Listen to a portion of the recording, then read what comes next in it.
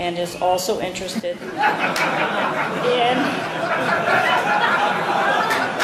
exploring a potential career in litigation. Congratulations.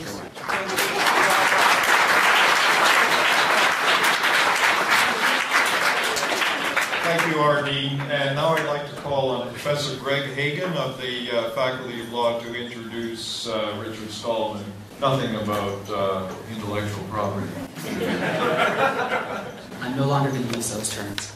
Mr. Stallman founded the Free Software Foundation and developed a form of free software that everyone has the freedom to copy, redistribute, and alter as they see fit.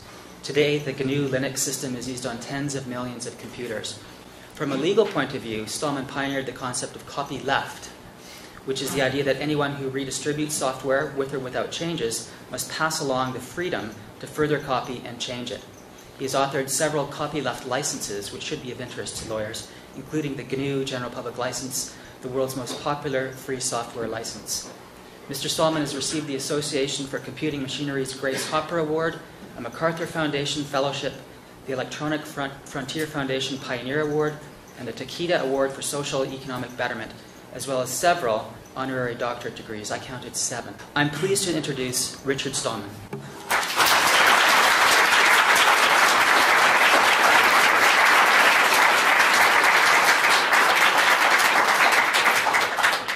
Well, if I were the kind of speaker who's constantly changing his views, I might need a pseudo-podium, but I think I won't pay much attention to this podium. Since you're not all from the free software community, I had better start with a brief introduction to what free software is all about, and then I can present the actual topic. Free software means software that respects the user's freedom. So it's free in the sense of freedom, not necessarily zero price. We're not even talking about price. It's too bad the English language doesn't have a word that clearly translates libre. In French, if you say logiciel libre, people know that you're not talking about price. But in English, the best word we've got is free, so I have to tell you, think of free speech, not free beer, to understand the meaning of the word free in the combination free software. You see, our society teaches people to judge programs solely based on practical convenience, to ask, how easy to use is it? How reliable? How efficient? What does it cost? And to ignore more important, deeper questions like, if I use this program, what does it do to my freedom? What does it do to my community? But these questions, ethical rather than short-term practical questions, are what the free software movement is concerned with. A program that's not free is non-free software, proprietary software, user subjugating software. These programs keep users divided and helpless. Divided because every user is forbidden to share them, and helpless because the users don't get the source code, so they can't change the programs. They don't control what the programs do. They can't even study and check what those programs are really doing to them.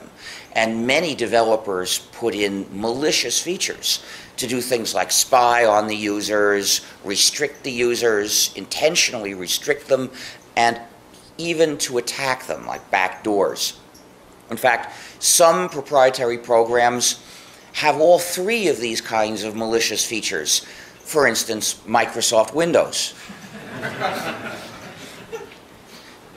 Microsoft Windows and Mac OS 10 have such gross, disgusting backdoors that in fact their developers have the power to forcibly change the software in any way at any time, and they don't have to ask the user before they do that. So what you can see is, once the developer has some unjust power, the developer is likely to use that power to get more power, and the end result of that process is total power over the user and his computer. So that's what it is that the free software movement is against, letting the developer have power over the users. So a program is free software if you, the user, have the 4 essential freedoms. Freedom 0 is the freedom to run the program as you wish. Freedom 1 is the freedom to study the source code of the program and then change it to make the program do what you wish, so that this way you decide what computing you're going to do. You are in control instead of the developers being in control. Freedom 2 is the freedom to help your neighbor. That's the freedom to make and distribute exact copies of the program when you wish. And freedom 3 is the freedom to contribute to your community. That's the freedom to make and distribute copies of your modified versions when you wish.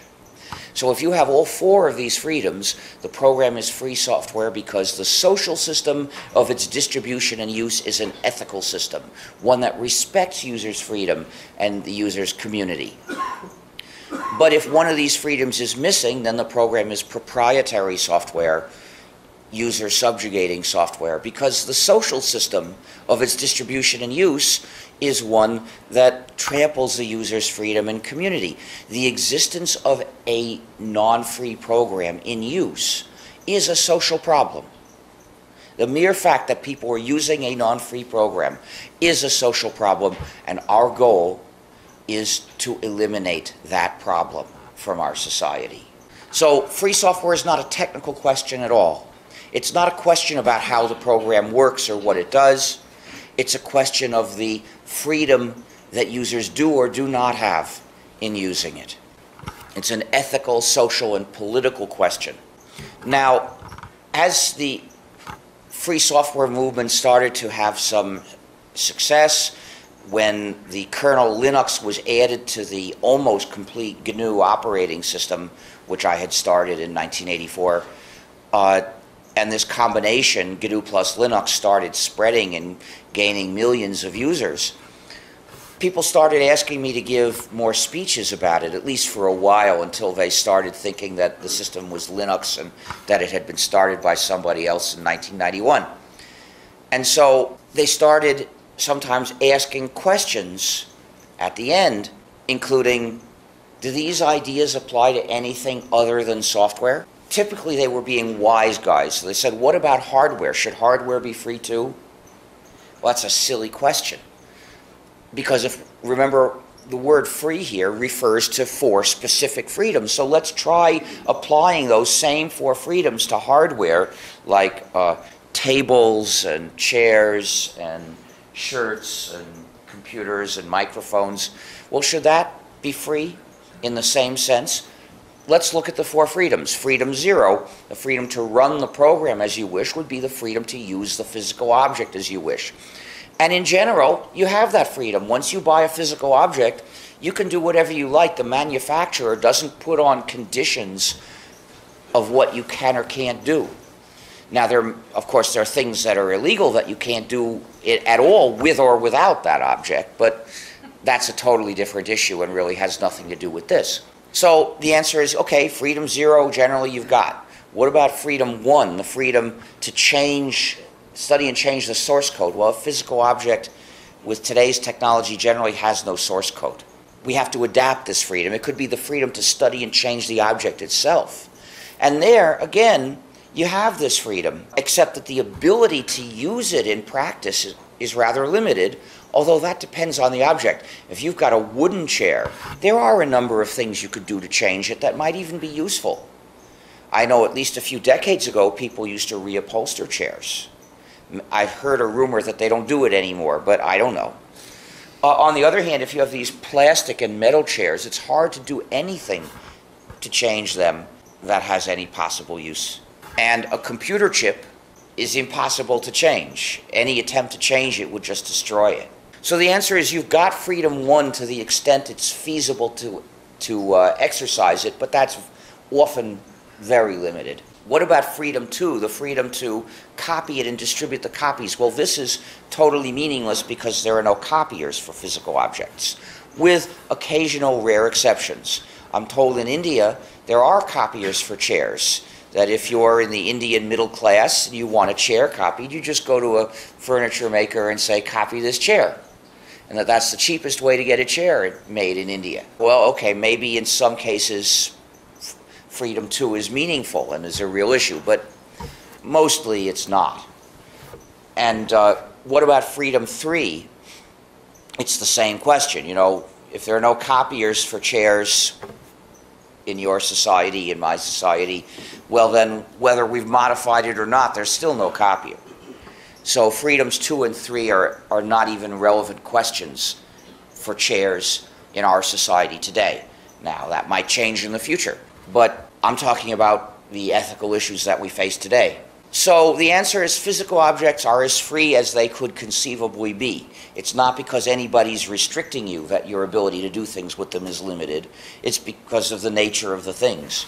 But there are some things to which this question does make sense, namely other information works that exist in many copies and that you might have a copy of.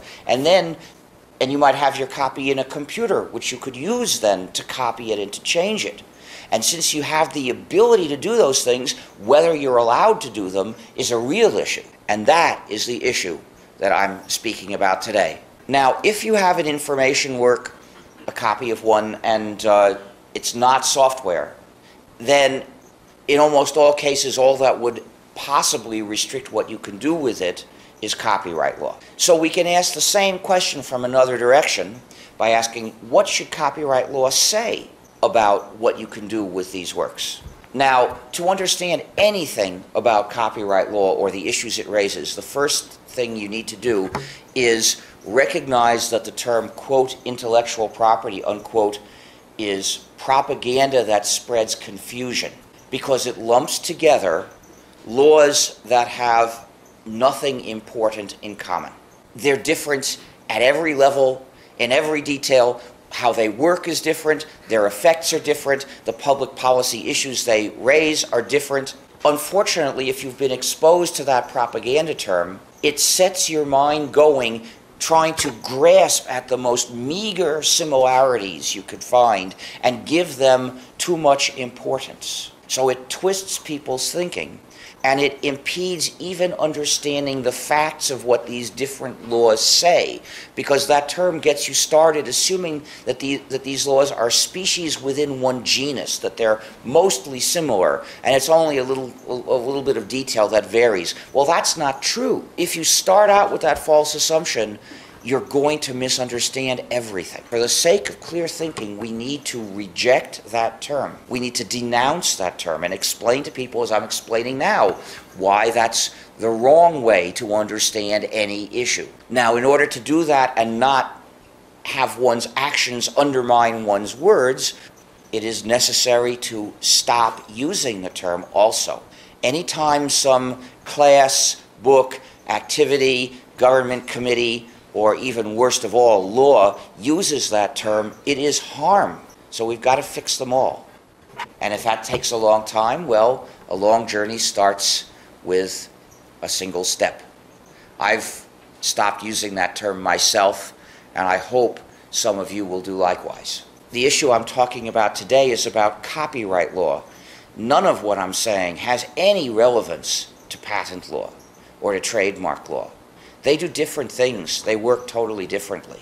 In general, anytime you hear anything about one of these laws, you should assume it is not relevant to any of the others. They are too different. Copyright law has evolved with copying technology. So it's useful to look at the history of copyright law to see how we got where we are, and that's tied up with the history of copying technology. Changes in technology can alter basic moral principles, which are too deep to be reached by that. But when we apply them to any practical question in our lives, we do it by looking at the consequences of our actions. And changes in the context can alter the consequences of the same action. And that can make the action more good or more bad than it used to be. For instance, if we could reliably resurrect the dead, then we would cease to treat murder as a crime. After you got resurrected, you'd sue your murderer for the cost of your new body. In the US, we'd have to have uninsured murderer insurance. Maybe in Canada they'd be more sane about these things. In any case, let's look at the history of copying technology. Copying started in the ancient world, where you would do it with a writing implement on a writing surface. You'd read a copy of the book and you'd write another. This technology was not very efficient, but aside from that, it had certain important characteristics. First of all, it had no essential economy of scale. To make 10 copies would take you 10 times as long as making one copy. It required no special equipment beyond the equipment for writing, and it required no special skill other than literacy itself. The result was a decentralized production of copies, in that anyone who had a copy of a certain book and wanted another could make another copy anywhere. Now, as far as I can tell, there was no idea anything like copyright in the ancient world. If you had a copy of a book and you wanted to copy it, nobody ever said you weren't allowed to, except if the local ruler didn't like what the book said, in which case he might punish you horribly.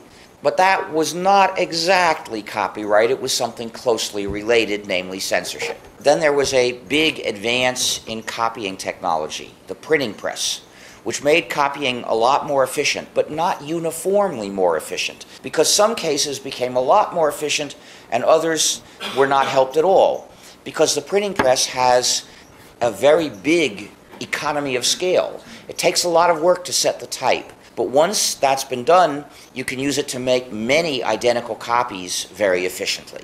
So the printing press made mass production copying a lot more efficient and was of no relevance to making just a few copies, because it was more efficient to do that by hand. The printing press had other relevant characteristics. First of all, it was an expensive piece of equipment, the press and the type. Most people who could read and write didn't have a printing press. Second, they didn't know how to use it either, because running a printing press is a special skill different from reading and writing. I suppose most of them would have been able to learn to run a press if they wanted to, but mostly they didn't. The result of this was a centralized system of mass production of copies, where the copies of any book would be made in a few places and mass produced in each of them and then transported to people who wanted to buy them. For the first few centuries of printing, a lot of copies were still made by hand. This was typically either for very rich people, because it was to show how rich they were, or by poor people, because, as the song goes, time ain't money if all you got is time. That song was popular in the 1930s. Perhaps it will be a hit next year. There were poor people who couldn't afford a printed copy, but they had the time to write a copy, and they did. Copyright began in the age of the printing press. For instance, in Italy in the 1500s, if you wrote a book, you could then ask a prince to give you a monopoly on printing it. If you said nice things about the prince at the beginning of the book, then he would probably do that. Princes tended to give out monopolies over anything at all to reward whoever they wanted to reward. But it was sort of a custom that this was one kind of monopoly they would generally give. Copyright in England began as a system of censorship. I believe that was under Queen Mary, and it was censoring the Church of England. It was a system of censorship. To publish a book, you had to ask the state for permission, and this was given as a permanent monopoly to one publisher. However, that system of censorship became obsolete. I think that was after the Glorious Revolution. So they started thinking about replacing the system of copyright and adopted a scheme to give the copyright to the author instead of the publisher, and only for 14 years, I believe. And the idea developed then that copyright should be a scheme to artificially encourage writing and publication. And the means to this end was to give the author a way to make more money from publishing. But that was not the purpose. The purpose was promoting authorship.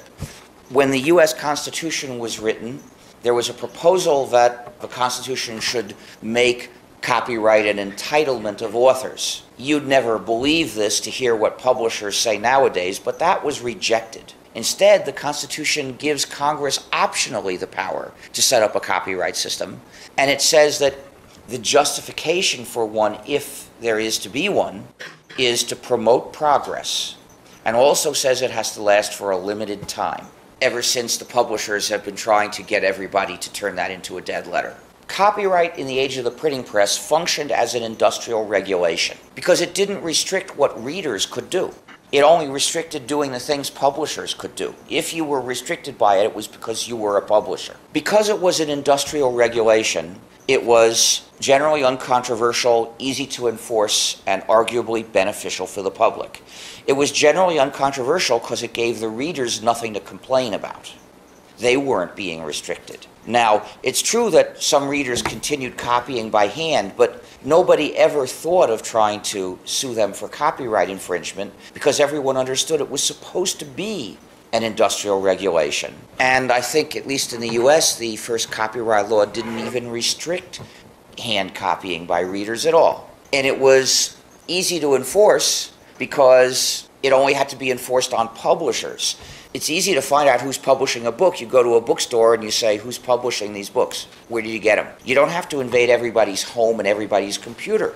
And it was arguably beneficial because the public traded nominal freedoms that it was not in a position to exercise, and in exchange got some benefit, the benefits of more books being written. So if you have something that you can't use at all and you trade it for something of some value to you, you have gained. Whether or not it's the best possible deal you could have made, that's another question.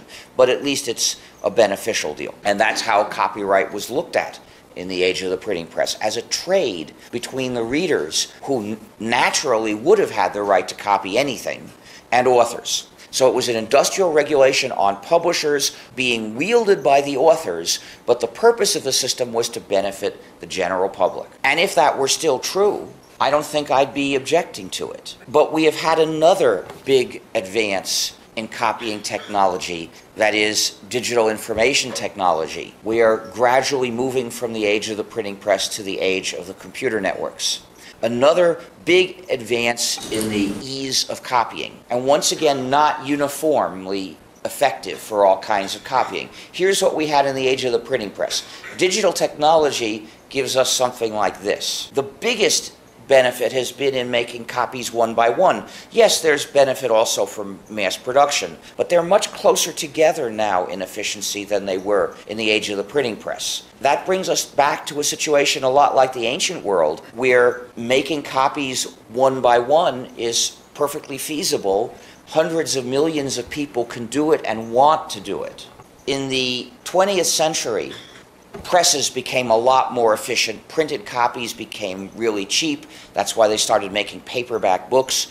And as a result, even poor people could usually buy a book rather than copy it by hand. And so the widespread practice of hand copying got forgotten, and copyright law got changed so that formally it even covered hand copying, but nobody bothered to enforce it in such cases. So practically speaking, it was still, in effect, an industrial regulation. But now you put in digital technology, and what have we got? The same law, even without changing what it says, has a totally different effect. And now it becomes a restriction on the general public under the control of the publishers in the name of the authors. It's wielded by the publishers because another change that happened was the publishers made it the case that they almost always got the authors to cede these rights to them, and the publishers are the ones that really wield them, typically in the name of the authors, with the benefit to the authors being rather small in a lot of cases. Well, ethically speaking, this changes everything. We used to trade away certain freedoms and not mind it because we didn't have the ability to exercise them, but now we do, and we want to. And as a result, that trade that was made is intolerable, and it must be ended. A democratic government today would be saying, sorry, authors, the freedoms that we traded away on behalf of the public, we have to reclaim now, because not to have these freedoms is intolerable. So we're going to have to reduce the size of this deal. We can measure the lack of democracy in our governments by their tendency to do the exact opposite. They've extended copyright powers to a way that was not conceived of in our countries in the age of the printing press. One form of extension is in the dimension of time. Copyright in the 1700s in England, which is where we got it from, lasted 14 years and maybe could be renewed, I can't remember, for another 14. Since then, it's been extended and extended and extended until now, in some cases, it can last 150 years, which is insane.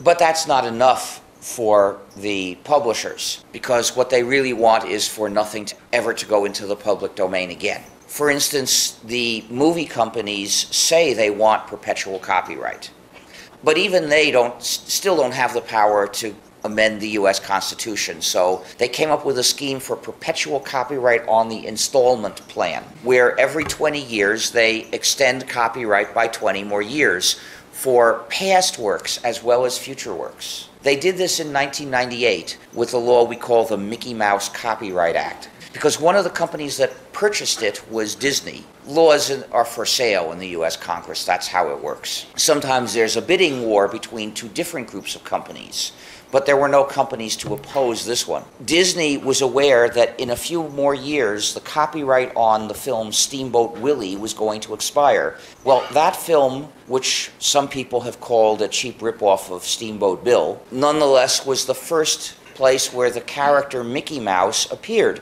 So when that film went into the public domain, it would be possible for other animators to use that image of Mickey Mouse in their own works. Disney doesn't want this sort of thing to go both ways, so it paid for this law. So we call it the Mickey Mouse Copyright Law, and it extended copyright by 20 years on both past works and future works. Now, what rationale there is for promoting progress by extending copyright retroactively on works written in, say, the 20s and 30s escapes me completely. I don't know how it could possibly provide the now dead authors of those times more incentive to write more works back then. Now, if they have a time machine, apparently they haven't used it, because our history books don't record that there was a tremendous burst of creativity once the artists and writers found out that they would get 20 more years of copyright because of this law. It's at least conceivable that 20 more years of copyright could provide more incentive to make works in the future, but not to anybody rational, because economists will explain that the discounted present value of 20 years of copyright starting 75 years from now is so small that it's not going to be a factor in any decision you might make. The only motive for this law was to preserve the lucrative monopolies that were scheduled to expire. But that only gets them 20 more years. The idea of perpetual copyright on the installment plan is that they're going to do it again in something like 2018, unless we stop them. And of course, they've been pushing this all around the world, trying to get various countries to make copyright last longer. So it's a fight everywhere. That's one dimension, but the other dimension, which is even more important, is the dimension of breadth of copyright. Which activities does copyright restrict and which does it leave alone? In the age of the printing press, no one ever conceived of having copyright cover all possible uses of a copyrighted work. Some activities were covered by copyright as exceptions within a space of unregulated uses. But the publishers think that digital technology can give them the opportunity to grab total control and set up a pay-per-view universe where anytime you want to even access any copy of a work, you'll have to get permission through programs that implement digital restrictions management. Digital restrictions management, or DRM, refers to a kind of malicious feature, namely the functionality of refusing to function. Features where the product is designed not to work. With this, they aim to get the power they seek. The first place we saw this was in DVDs. DVDs usually have the movie or video in encrypted format, and the purpose of this encryption is to attack our freedom. It was so that the players, the authorized players, would be designed not to let us do some of the things we'd want to do. Originally, this format was secret, which was how they stopped people from implementing anything else to decode it. But people figured out the format and released a free software package capable of decrypting the video on a DVD. In 1998, the US passed a law to censor this software. In fact, to censor any unauthorized software that can play a DVD that doesn't have the same limits built in as all the other DVD players. And in fact, not just for DVDs, but for any system of digital restrictions management, That law is called the Digital Millennium Copyright Act. And by it, the U.S. Congress clearly took the side of the publishers against the citizens of the U.S. We must refuse to start using products that are designed to attack our freedom. So you must never buy or rent or even accept as a gift a product which has digital restrictions management unless you possess the means to break the handcuffs. So if you have the free software you could use to play a DVD, then it's okay to buy, rent, or accept as gifts these DVDs, but otherwise you should reject them. And that's what I do. I have a few DVDs, they're not encrypted. I always check. Otherwise I won't take it. Since these features are typically imposed on the public by a conspiracy of companies, not by one company by itself, rejecting them individually is not enough. Now, what do I mean by conspiracies? Well, let's use the DVD example. A group of companies designed the DVD format, and then they set up a DVD conspiracy requiring anybody that wanted to make DVD players to join the conspiracy in order to be told the secret format. And then, to join the conspiracy, they had to promise that they would make their DVD players restrict the user just like all the others. So this is a conspiracy to restrict the public's access to technology. Such conspiracy ought to be a felony. The executives of those companies should be in prison for what they did. If they had conspired to fix prices and only take our money, they would be prosecutable for that. They might very well be in prison. But when they conspire to take away our freedom, more important than our money, then our government is on their side. And they know this, which is why I know about the conspiracy. You see, it's not secret. They are so certain governments will support them against us that they don't feel the need to hide this conspiracy and restraint of trade. So the way you can find out about these conspiracies is to look at their websites. To organize our response, we have set up a campaign of protests against digital restrictions management, which you can find in the site defectivebydesign.org. Sign up and participate in our protests. What we have to do is to show megacorporations that if they design their products to attack our freedom, they will be hated. So we need big protests. We need your help. Your freedom is at stake.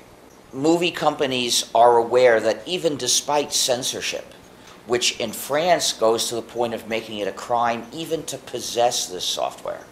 In fact, the software is circulating everywhere and it's easy to get, and they know that they can't stop people from playing DVDs with free software.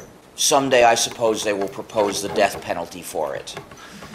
What they've done that they expect might really work is they designed another system of digital restrictions management called AACS, which I generally call the axe, because that's what we need to give it. Starting in 2011, manufacturers are not allowed to make analog video outputs. They speak of something they call the analog hole. And let me show you a couple of analog holes that they say they want to plug. Their idea was that the AACS would be unbreakable. And then a couple of years ago, somebody published a program that undoes the encryption of AACS, but that was of no use because nobody knew the key. And then 6 months later, I saw a cute, adorable photo of two puppies, and on top of the puppies were 32 hex digits. And I wondered, why put these two things together? What have they got to do with each other? I wonder if those numbers are actually a key, and that's if somebody put them on top of these puppies because they figured that way people would circulate the photo for the puppies, and that way the number couldn't be suppressed. And that's what it was. That was the key to break the axe. Somebody posted it on Dig, and the editors of Dig, obediently to the empire, deleted it. And someone else posted it, and they deleted it, and after a few hundred times, they said, oh, we give up. We've tried our best to be loyal supporters of the empire. Within a couple of weeks, this key was to be found in over 700,000 web pages. A big outpouring of hatred for DRM. But unfortunately, that didn't do the job. The companies that try to hit us with the axe change the key. And second, that was only enough for HD DVDs. And I'm told Blu-ray has another layer of digital restrictions management that nobody has managed to break. So unfortunately, it doesn't do the job. Thus, you must continue absolutely refusing to use Blu-ray discs in any way. The threat of DRM is not just in video, it's also affected music. In fact, I see somebody with a corrupt disc inferior audio shirt. Really good, I love that. Corrupt discs is what we called these things that looked like CDs, but they were not valid compact discs because they didn't follow the format standards. They were designed so that you could play them in ordinary players, but you couldn't read them in your computer with free software. Now, I once gave a speech more or less like this one, and afterward, my host gave me some records of music from the region. One of them was by a musician I'd heard of, and I was really interested in listening to it, but fortunately, before I opened the package, I saw, instead of the compact disc logo, it had copy control. This disc can be played on Windows and Macintosh systems, meaning only with proprietary software and not by me. I gave it back unopened and said, "Here you see the face of the enemy. Please take this back to the store because they don't deserve to keep your money." Well, I'll never hear that music. That's life. Maybe I'll come across it somewhere in some other form, but I'm not looking.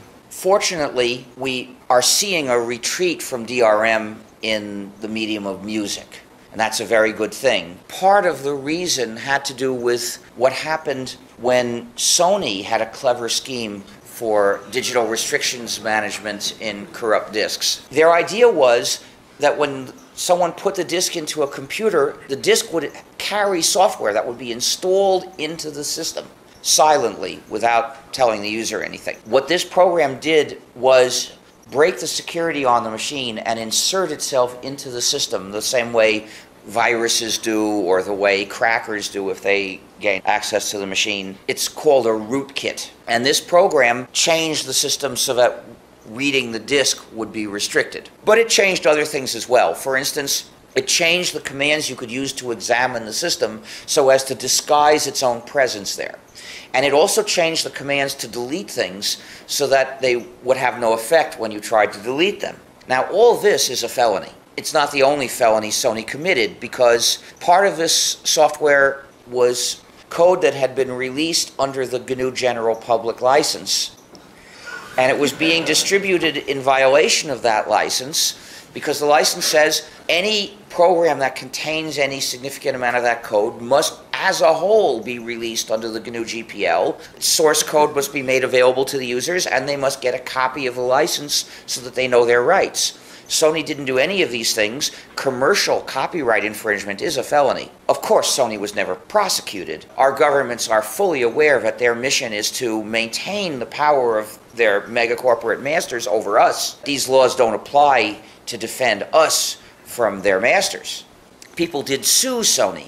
Unfortunately, the general condemnation of Sony focused only on the side issues, all the other nasty things Sony had done as part of their method of carrying out their fundamentally evil purpose to restrict us, and didn't focus on the evil purpose. So Sony settled these suits, promising that in the future when they attack our freedom, they would not do all the other nasty things. And Sony has learned its lesson.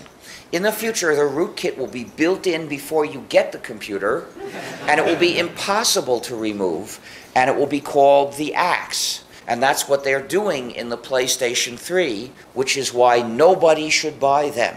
No one is. That's good.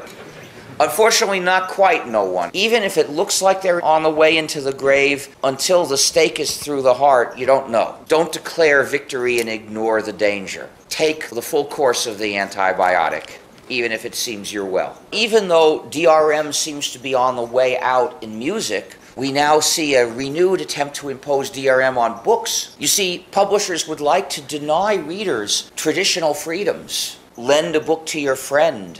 Sell it to a used bookstore, borrow it from a public library, buy it anonymously by paying cash, and even the freedom to keep the book for as long as you wish, reading it as many times as you wish, and then pass it on to your heirs. It would be hard to pass laws taking away these freedoms from the readers of books. There are too many readers of books, and even with our sick forms of democracy, we could still resist. So they came up, although in the European Union, which is extremely undemocratic, they've managed to do so to some extent. Instead, they came up with a two-stage plan. The first stage was take away these freedoms for e-books, in which they faced little opposition because there were no e-books. They achieved that with the Digital Millennium Copyright Act in the US and later in many other countries as well. And the second stage was convince people to switch from printed books to e-books. Well, they tried that in like 2000, 2001, 2002, and it just flopped. People didn't start using e-books. One publisher had the idea that they could start off their line of encrypted, user-restricting ebooks with a bang using a biography of me. So they found an author, and he came to me and asked if I would cooperate, and I said, yes, if they publish this biography without encryption. The publisher rejected that idea, so I suggested another publisher who said yes, and in fact, the book was published under a free license, which gives people all four freedoms. So you could actually download the sources and publish your own modified version of the book. That publisher's policy is when they accept a book, if the author then says, I want to make it free, they will. Their belief is that they do not lose any sales by doing this. In any case, ebooks flopped, but I could tell it wasn't because people cared too much about their freedom. It was for other side issues. So I started warning people they'll try again, and they are, with products like the Sony Shredder. They call it the Sony Reader, but I think it's more accurate with the extra SH. And the Amazon Swindle. The swindle is that people who buy it don't recognize that they are ending all their friendships, because people who won't lend books to their friends aren't friends. Make sure your friends know and understand the implications of that product so that they don't accidentally or foolishly fall into cutting themselves off from their friendships. Don't wait for them to make the mistake before you explain to them. I hear they're going to be targeting students. The Digital Millennium Copyright Act in the US, fortunately for most of the world, only attacked the freedom of people in the US. But when there's a social problem in the US government doesn't try to fix it, but rather to impose it on the rest of the world. In the past few years, Canada has been the target. There was an unjust law proposal called C-60, which was meant to restrict the distribution of the free software to break DRM. And that was replaced by C-61, which was even worse, which would have criminalized any program capable of copying anything, which basically means every operating system would have violated that law and couldn't possibly work if it didn't violate the law. Well, that kind of outrageous stupidity is amusing, but the real danger is they'll fix that part. You see, we can't base our attack on those attempts to restrict us on the stupid mistakes they make. And we can't base it only on the harmful side effects that they might agree are undesirable, because it's no guarantee there always will be harmful side effects. What if they solve those side problems and continue with their evil aim to attack your freedom? What you must do to defend your freedom is to condemn the evil purpose of those laws, because copyright in Canada, as in most countries, is already far too restrictive. The changes that need to be made go in the other direction. Copyright power is being increased in many countries. But what should a just democratic government do to copyright law? Well, it should reduce copyright power in various dimensions.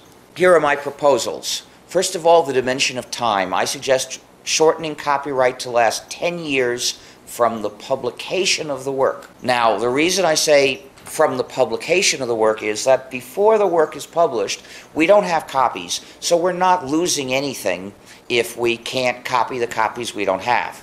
So we might as well let the author have however long it takes to find a publisher. But then I propose 10 years. I don't say that 10 years is exactly the right amount, but I think it's a good first approximation, and so I propose it as what we should try, because the publication cycle in recent decades has got shorter and shorter. I don't know the facts about Canada, but in the US, almost all books are remaindered within 2 years and out of print within 3. Well, 10 years is more than 3 times the usual publication cycle, so I think it's comfortably plenty. Not everyone agrees with that proposal. I once proposed the same things I'm saying here at a panel discussion with science fiction writers. And the award-winning writer sitting next to me said, 10 years, that would be horrible. Anything more than 5 years is intolerable. Yeah, I was surprised too, because when the publishers demand more power over us, they always say they're doing it for those creators. That's what they like to call the authors and artists, because it compares them to a deity and suggests that we should bow down to them. They always do it in their name. So I had naively believed that this was for real and that the authors would also want more copyright. Well, there are a few who do, namely those who are tremendous hits and who are raking in lots of money and have come to want the money above all. That's only a tiny fraction of them. Most of the time, the publishers that demand these extra powers over us in the name of the authors are grinding those same authors and artists into the ground with their heels. For instance, that one, although he'd won an award, his book wasn't a bestseller. As far as he could tell, it was out of print. His contract said that when the book went out of print, the rights would revert to him, but the publisher refused to admit that it was out of print and was using the copyright on his own book to stop him from distributing copies, which he wished to do so that people could read it. Now, those authors who have not become accustomed to riches still have the desire that makes people start to be authors. They want people to read their work. And the copyright on his book was being used to stop him from giving copies to people. So he had a legal dispute with his publisher about this. And he realized that more than 5 years of copyright was not likely ever to do him any good. Well, he thinks 10 years is too much, and maybe he's right. Maybe 5 years is better. But I propose 10 years as a somewhat more cautious first whack at the problem. And after that, we can wait a while and maybe we could make it 5 years or maybe even 14 years. I don't know. The other dimension is the breadth. Which activities should copyright cover? We need to somewhat reduce that. But I don't think we should treat all works the same. I distinguish 3 categories of works. First of all, there are the functional works, the works you use to do a practical job in your life. Second, there are the works whose purpose is to say what certain people thought, to tell you that. And third, there are the works of art and entertainment whose contribution to society is in the impact of the work itself. 3 different ways that a work can make a contribution to society.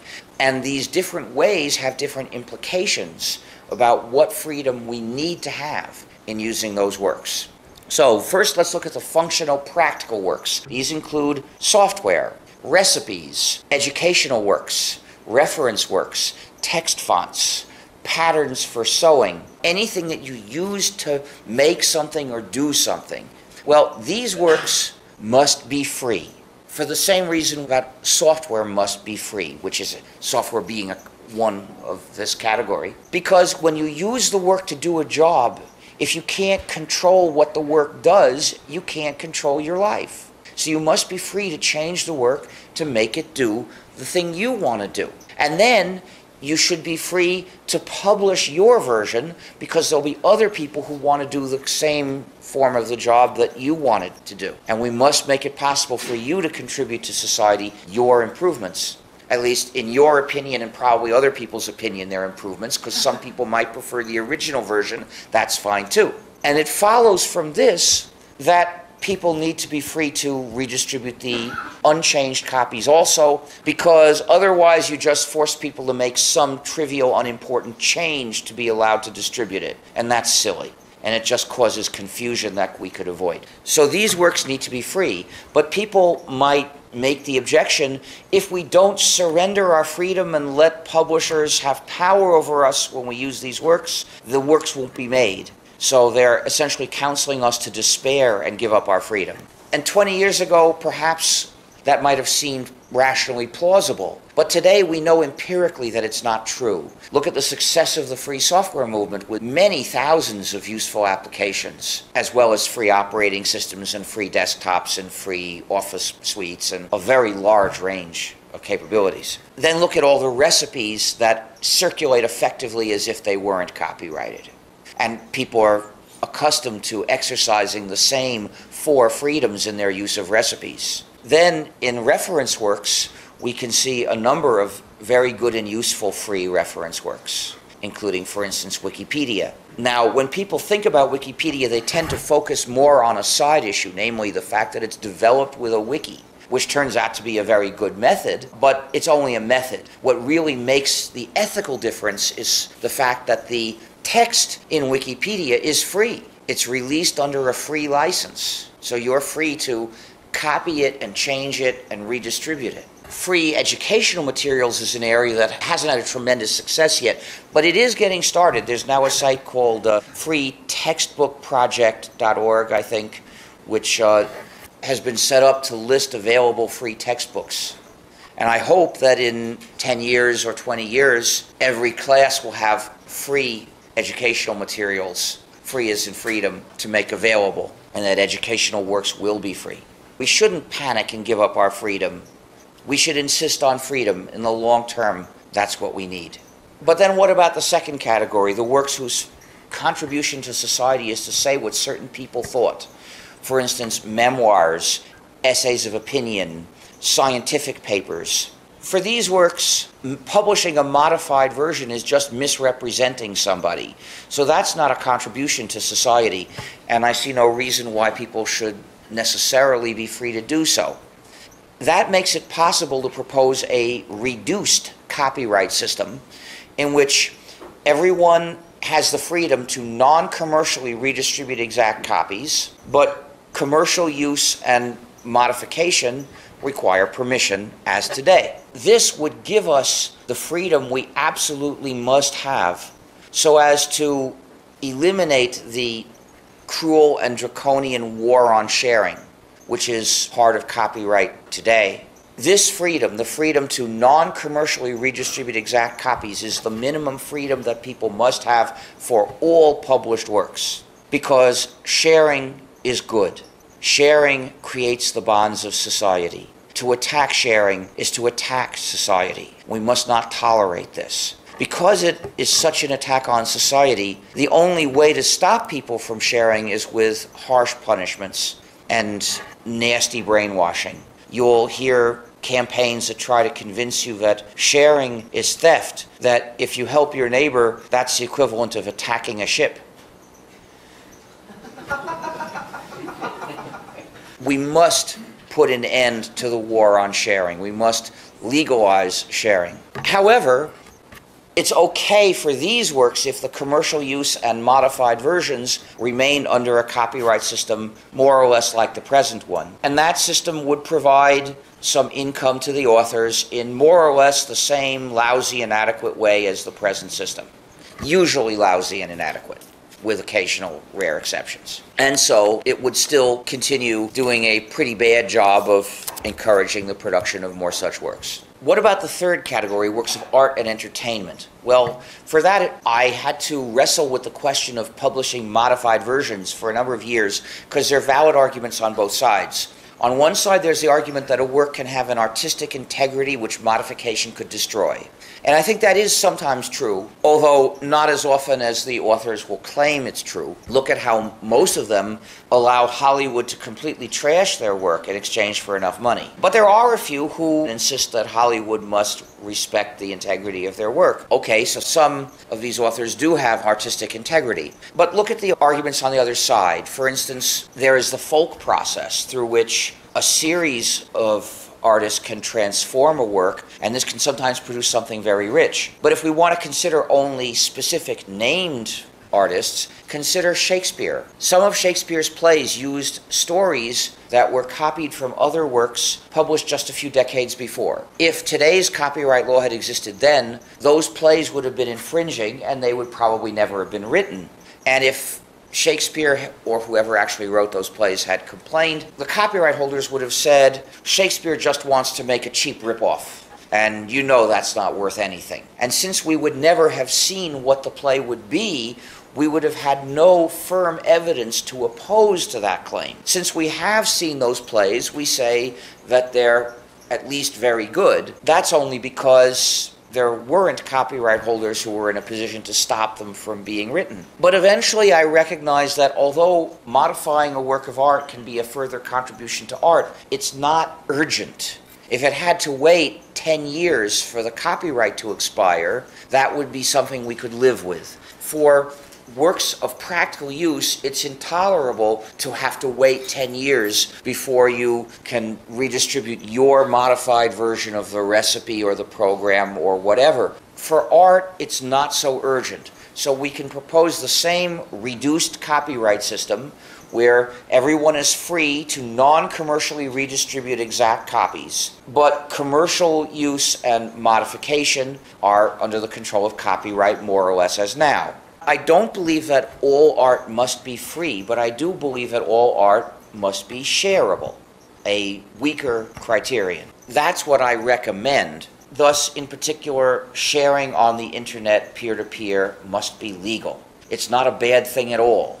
Now, the record companies will tell you that if you do this, you're taking money away from the musicians and that that's horrible. Well, you've heard that a half-truth is worse than a lie. This is a perhaps 5% truth. It's less than half, but not zero. So it has the same flaw, you see, as a half-truth.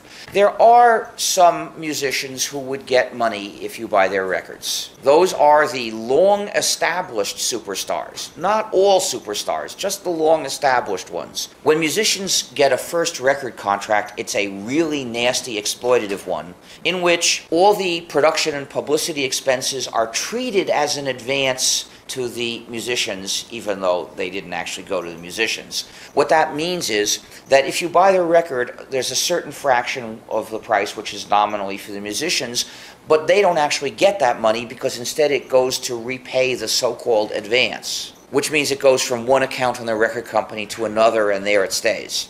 It is very rare that a record sells so many copies that it actually fully repays this and starts to give money to the musicians.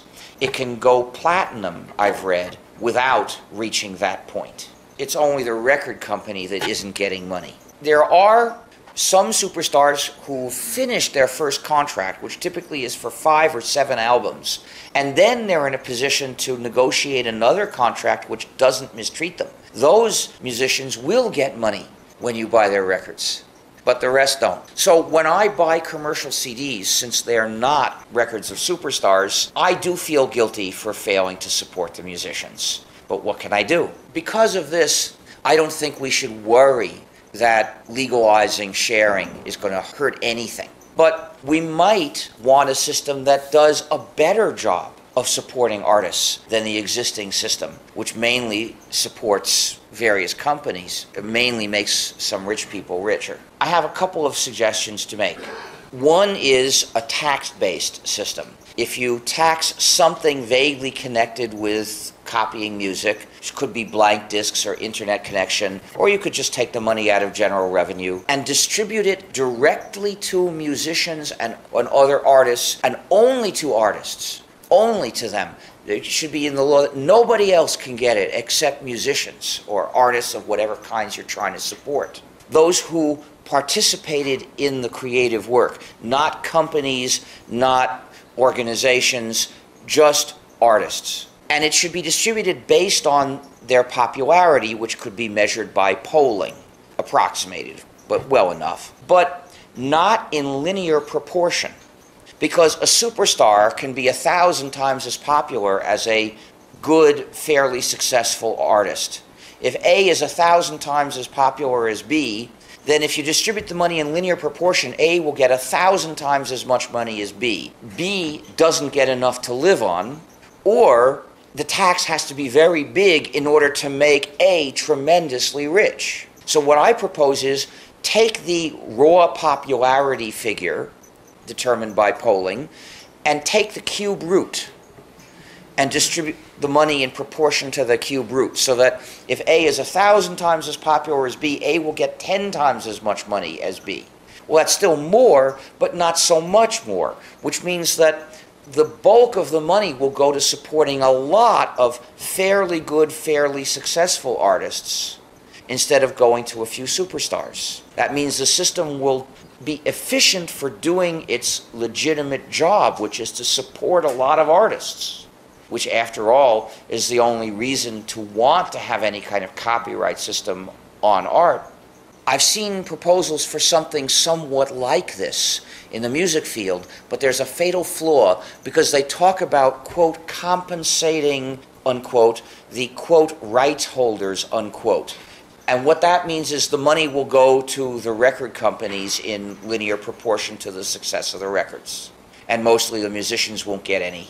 Well, if that is the excuse to legalize sharing, well, at least it does some good, but you shouldn't fool yourselves that that makes this, our lousy current system of supporting musicians, any better than it is now. So we have to reject those terms, quote, compensating, unquote, and, quote, rights holders, unquote, if we want a system that will actually support the arts better. I told you one proposal. The other is a system of voluntary payments. Imagine if every player had a button with a $sign on it. If you push that, you send $1 to whoever made the work you are currently using or just finished using. And you can push it if you want or not. I think this system would work great, because we're already seeing that artists can get a lot of money from voluntary payments. A lot of people want to send money to support artists. And the main obstacle is just that it's difficult to send it. Well, if we make it easy, the artists will get a lot more. In the past year, a couple of famous musical groups, Radiohead and Nine Inch Nails, released albums and effectively said to people, pay if you want. And they got hundreds of thousands of dollars, which is not a mean amount. It's not just for the superstars like them that this can work. There's a Canadian singer that I've heard of, although I don't think I ever heard any of her music, who was called Jane Siberry, and I think she's now called Issa or something. I know nothing about her except that she sells copies of recordings through her website and lets people choose how much to pay, any amount starting from $0. And on the average, she gets more money than the major record companies charge for a download. So by allowing people not to pay, she actually, on the average, gets them to pay more. And she's not a superstar, as far as I can tell, because I never heard of her except in an article about this. It already works even with the inconvenient payment systems we have today that require people to have credit cards. If we had a convenient, anonymous payment system, I know I would push this button at least once a week, if not once a day. Of course, there are poor people who would never push this button, and that's fine. The artists don't need to squeeze money out of poor people. There are enough people who aren't poor who can gladly support the arts. And if we collectively think that we wish people would do it more, we could launch friendly, kind, warm PR campaign. Have you sent $1 to a band or a TV producer this week? If not, why not? You love what they're doing, push the button. And, you know, people would hear this and they'd feel warm and they would do it. So much better than the cruel and vicious PR campaign that says that if you share, you're a pirate. You referenced a publisher that did not restrict the original author's rights. Could you name the publisher? Oh, well, the publisher, I said, was willing to publish books under a free license if the author asks for it. That's O'Reilly. What are your comments on the impact of DRM on the self-publicists? I don't know how they affect self-publishers. Basically, as a self-publisher, you probably can't employ DRM. The DRM conspiracies require people to join the conspiracy to publish restricted copies also. Can I produce a Blu-ray disc to market to mine? You probably can't get the information about how to make a defective Blu-ray disc. The industry minister about this bill C-61, his response was that this bill was necessary to bring Canada in line with the WIPO Treaty. Canada should reject the WIPO Treaty. WIPO is an evil organization, as you can tell from the fact that its name includes the term, quote, intellectual property, unquote. There is no valid reason for any country to sign this treaty. That's the response there. Well, it's pressure from the megacorporations that dominate the governments. Freedom of the software and money as being barrier to this freedom. How do you see money as being barrier? I think that's too general a statement. I wouldn't say that. It's true that there is a practice that is lucrative of developing and releasing proprietary software. Well, I think that's an unethical practice and we should put an end to it. But I don't think that money in general is an obstacle to free software. Money tempts people to do a lot of bad things. But on the other hand, free software is quite consistent with other kinds of business, and a lot of people are paid to write free software. You have an issue with the, not for the purchasing of a DVD, but the inability to play it on any system. Well, and also the stopping you from copying it. That's wrong. I don't object to selling or buying anything, including free software. Part of the freedom that free software gives you is the freedom to make copies and sell them. And these days, with the internet working so well as a distribution medium, you don't see a lot of people selling copies of free software for much money. In 1985, I used to sell magnetic tapes with a free program I had written, and I charged $150 for a tape, and I got 8 to 10 orders a month, which I could have lived on if necessary. Of course, I'd also put the same program on an FTP server so that people on the net could download it. I didn't charge any money for that.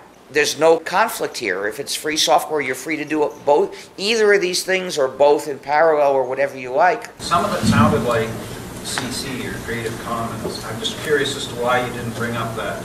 Well, Creative Commons doesn't advocate anything at all.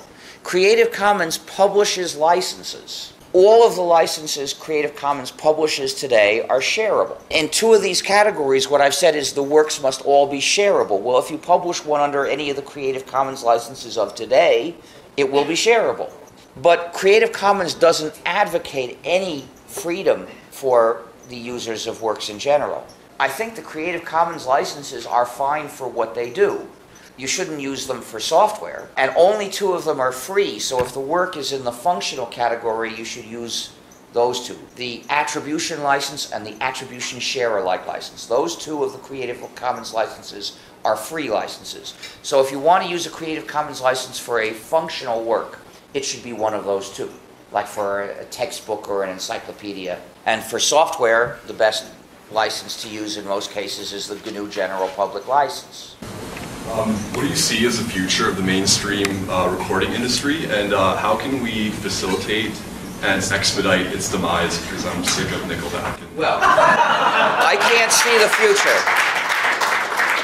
I can't see the future because my crystal ball is cloudy. And I don't think there's anything bad about making records and selling them. And if we had laws that actually required record companies to pay the musicians, it might be a good thing.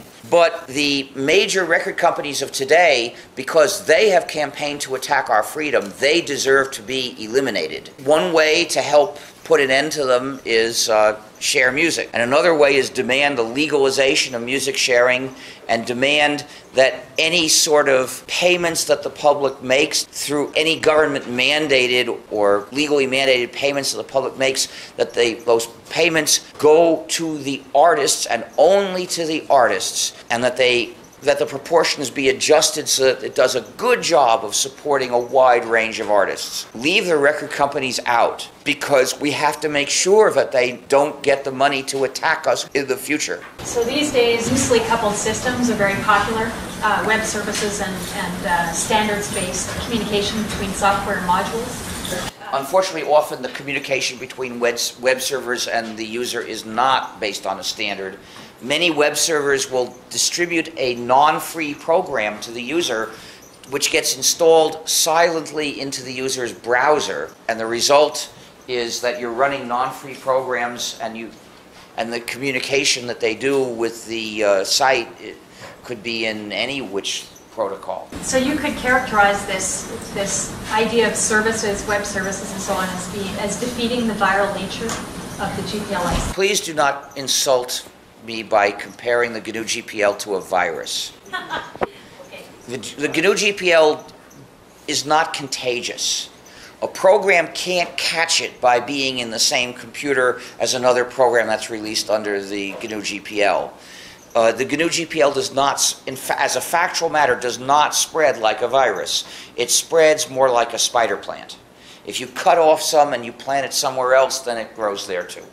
And if you don't want it to grow there, don't cut it off. It won't get there on its own. I think the big issue with web servers is, aside from the tendency for them to distribute non-free programs quietly, is that it is in the case of things that you could call software as a service.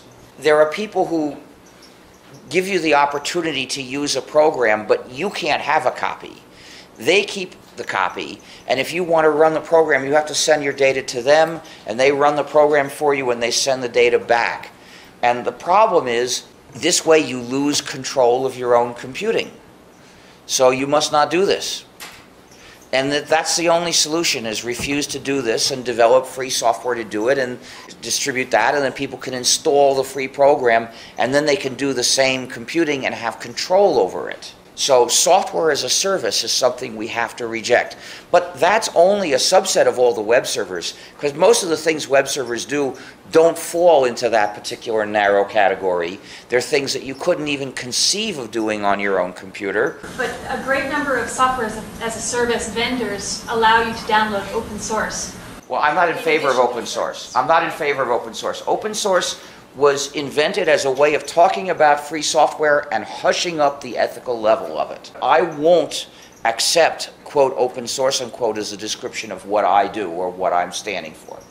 I'm not a supporter of open source. I am an activist in the free software movement. And in the free software movement, we talk about freedom and ethics.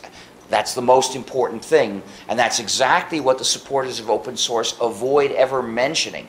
The problem with software as a service is that because you don't have a copy of the program and you're running somebody else's copy, he controls it and you don't. And that's true even if the program in question is released as free software.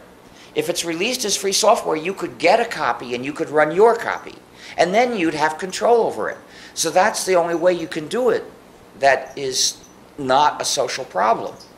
If you run it on his server, you have lost control. Now, I'm not saying all those people are malicious. Maybe a particular server is just running the very same program that they released to you, but you can't tell that. That is not a solution. For those cases, we've got to insist on running our own copies of a free program. That's the only way that you can control your computing. But as I said, this is a small subset of all the web servers in the world, most of which do things that don't fall into this category. So we're gonna shut it down in here and go to personal questions. There will be a small reception up on the 4th floor for any of you who want to pursue some of the questioning that's continuing to roll along. I'd like to call on Jason McIntosh to thank Richard Stallman. On behalf of the Murray League Visiting Chair and the University of Calgary Faculty of Law, I'd like to present Richard Stallman with this gift, and thank him very much for coming out today.